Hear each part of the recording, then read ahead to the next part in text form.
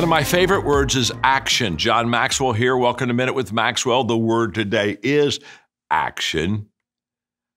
The other day I was talking and I said, you have to have action to make traction. Now, you just add one letter in front of the word, or two letters. I'm sorry, I don't even know how to spell action, TR. You just put two letters in front of the word action and you got traction. And let me just say this. You've never gotten traction by sitting still. You've never gotten traction by having just wonderful thoughts. You've never had traction by good intentions. You've got to move, and then you get traction.